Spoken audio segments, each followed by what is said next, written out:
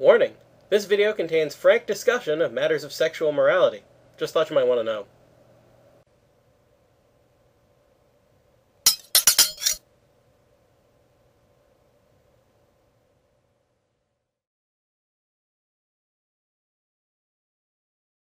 Hey! Welcome back to Clean Cut, where we can talk about the truth about just about anything, as long as we use logic and common sense. This season, we're addressing the parts of the old law which remain valid and grave today, the 10 Commandments.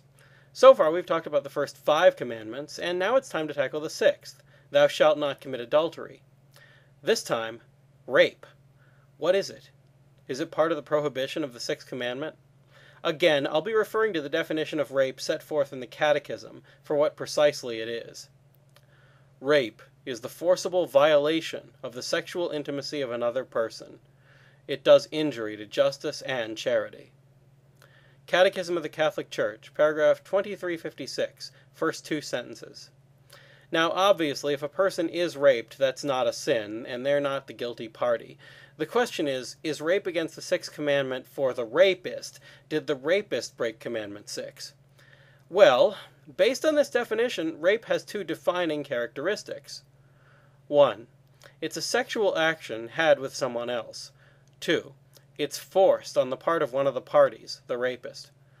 Again, as with prostitution, the vast majority of rapings are with someone who the rapist isn't married to.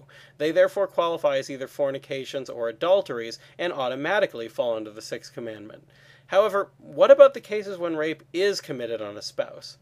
Let's look at the 3 criteria that make a choice lustful again and see whether rape applies. 1. Lustful decisions always involve desiring a lesser aspect of sex, such as pleasure, more than a greater aspect, such as unity with a spouse. Again, the problem isn't with procreation, but with unity. Sex can't unite 2 people if one of them is being forced into it, and it can't involve total self-giving if one person is forcing themselves on the other and the other one is being forced into it. Therefore, rape fulfills criteria 1. 2. Lustful decisions always involve sex or sex-based motives on at least some level. Yes, rape is clearly a form of sex. It therefore fulfills criteria 2. 3. A lustful decision can be any action, word, or thought as long as it conforms to these criteria.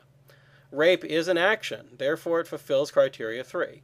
So it follows that having fulfilled these 3 criteria, rape is also always lustful and always against the 6th commandment. Next time, what's homosexuality, and does it fall under the 6th commandment? That's all for now, so keep asking questions, and thanks for watching.